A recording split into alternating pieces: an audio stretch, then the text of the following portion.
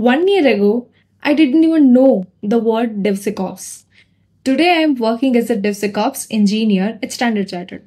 So in this video, I will explain what is the real difference between the DevOps and the DevSecOps and how this small shift changed my entire career. So please stay till the end, not for me, but for your own clarity. Okay. So let me start from where I began.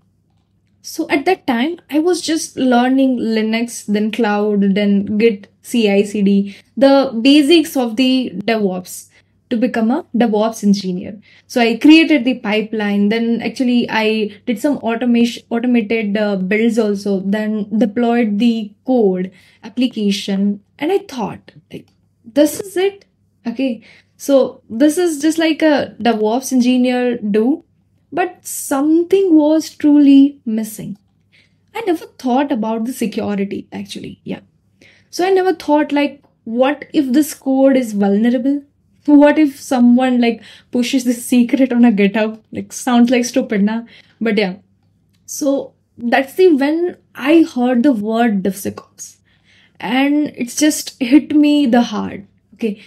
So one more thing, I want to learn this from anyhow. Like I just want to learn. That's it. That was my target at that time. So now let's talk clearly. Like DevOps is about speed, making the code like go from the developer to the production. Okay, fastly. So DevSecOps is about the speed plus safety. Okay, so we will automate, we will deploy, but we also check, is this code is secure? Are there any secrets are exposed or not? So it's like, is there any image which is scanned for the malware? Is the infrastructure, is the infra, like, is it safe from the attacks? Another thing that I know, which was like, DevSecOps is equal to, you can say, DevOps plus building security. That's the 2 points, okay? So, not at the end, but from the start, you can say, this is the concept I learned as a DevSecOps engineer.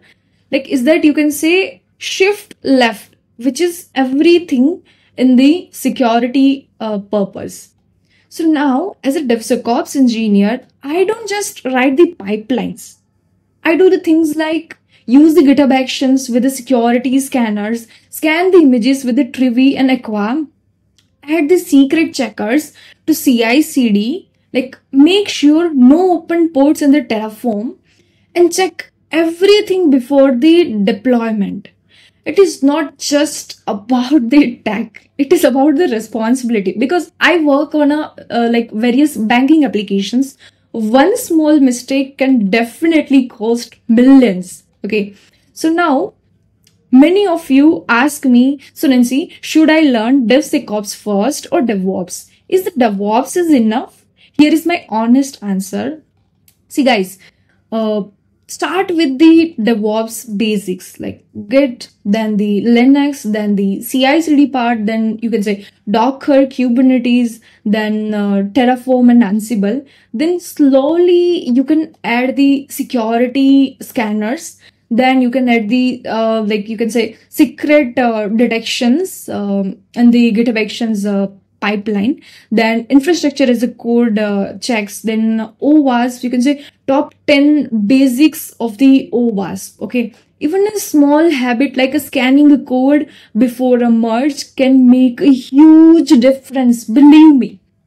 Okay, so you know, when I started, I was scared. I thought like DevSecOps is only for the top companies and high level like people, okay, for your seniors. But no, even for the freshers, you can start learning this, and like you can do like what I did. Even students can add the security tools in their projects, okay. If you can write your code clean, okay, you can write secure code too. So that's the one thing what I learned. If you can write clean code, you can write secure code. And believe me, you will thank me for this. So the main conclusion, DevOps versus DevSecOps. What's the conclusion? So, see, both are important, but the DevSecOps is the future.